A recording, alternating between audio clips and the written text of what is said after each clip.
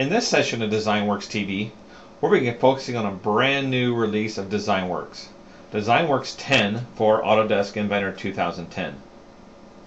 As many of you know, Autodesk Inventor 2010 is going to a new ribbon style interface. In staying compliant, Dezignworks 10 now has a new ribbon. This ribbon can be moved around the screen, docked, or placed up into the ribbon area. It can be selected by the Dezignworks ribbon tab or turning it on in the environment.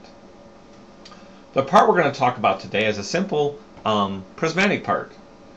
But the advantages of Dezignworks is you can see a return on your investment about 7 to 10x on parts like this versus normally using convenient hand tools. Dezignworks is certified for Inventor 2010. So the first thing we're going to do is a simple alignment. We're going to tell the device how to align to the part. In this case, it's very similar to the way you would build a plane in Inventor. We're going to simply press the button 3 times on a plane and create the base plane. Now, the digitizer device knows where it's at in the Inventor session. We're going to go ahead and select the XY plane and actually start a brand new sketch. Our first thing is we want to capture the outside profile. As you can see, it's got a lot of curves and it's a different face. So we're going to go ahead and use the curve tool in Dezignworks. And we're going to tell it to automatically take data about every 1/8 inch and auto close it. So you simply can hold the probe against the face of the part, depress the button once, and drag. You're going to notice on the screen it's capturing temporary data to show you where you're working. As we get somewhere close to where the end of the curve would be, we can stop. We can tell it to automatically close the profile. The outside profile is created as a native sketch entity directly inside Autodesk Inventor. Now we're going to go ahead and we need to give this part some height. So we're going to use the Extrude button on the Dezignworks ribbon. We're going to simply hold the probe to the height we want to be. Notice it captures the value of the height. Automatically puts us into the Inventor Extrude feature and we accept it. Notice in the feature tree, all these features can be modified and changed. That's the key benefit of a feature-based reverse engineering. Now we want to capture some design intent. We're going to pick the face of this part and select a new sketch. For the first 2 bosses, I want those fixed. I'm going to build them as by design intent. Dezignworks has the ability to constrain your parts on the fly. We're going to go ahead and do a fixed constraint. We're going to simply take 3 points around this boss. And you notice the circle's created with a fixed constraint. We want to ensure the next boss has the most accuracy possible. We're going to do a best fit. You can set a minimum distance for the probe to drag. I simply press the button 1 time and drag it. It does a best fit. The third boss we don't want constrained. We're simply going to use 3 points. To gain the height of this, we'll use the Extrude feature on the Dezignworks toolbar. We'll simply hold the probe to the height. It captures the value.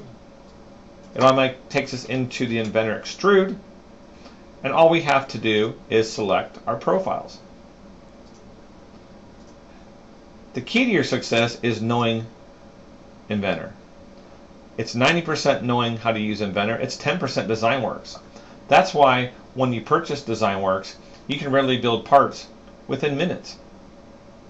Let's go ahead and work on these 2 inside slots. We'll pick a face and we'll sketch. Again, I'm going to use the profile tool. And I'm going to go ahead and do a best fit. Again, I simply hold the probe against the side of the part, depress the button, and drag.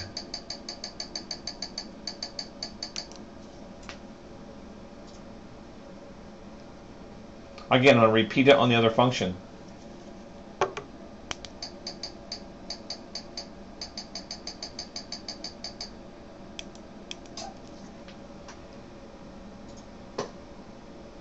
Once we have our slots or our pockets here, now the nice thing is you could use the Inventor Cutter Extrude as well. If you knew the depth You could actually exit the sketch and use the Inventor tools. That's the beauty. You can interchange between sketch tools and features along with all the Dezignworks tools. We're going to go ahead and capture that value.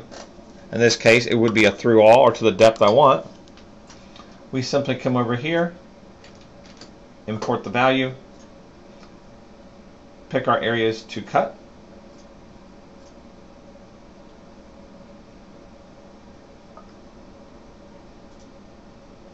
Now we're going to build in some design intent.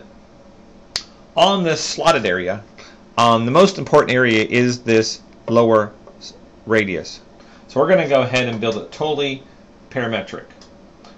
Again, we're going to select the face and do a new sketch. I'm going to lock that down since that is my most important driving dimension. I am going to constrain that and do a fixed. Again, this can be done by 3 points, or you can drag it. I do not want the larger radius constraint, so I'm going to turn my constraint off. That's one of the nice features of Dezignworks. You can build in design intent by using the constraints built into Dezignworks. We'll go ahead and do the top boss. And again, all these features are being compensated.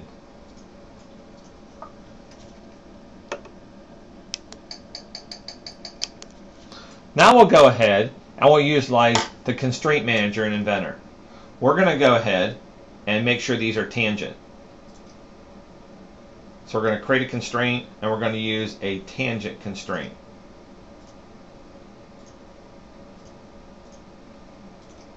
Then we'll go ahead and we'll trim this up. Using the Inventor trim tools, we'll get rid of some of these areas. Then we'll finish our slot.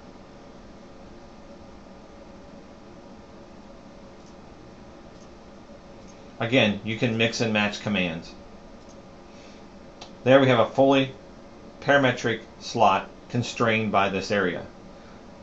Now we'll go ahead and we'll do a cut. Utilizing Dezignworks, this is cut to a certain depth. We'll hold the probe to that certain depth, as you can see reflected on the screen. Depress the button to capture it. The values put into the Extrude feature. We'll pick the profile to cut, and there's your cut. As you can see how fast we did this part. Again, compared to hand tools, there's about a 7 to 9x improvement.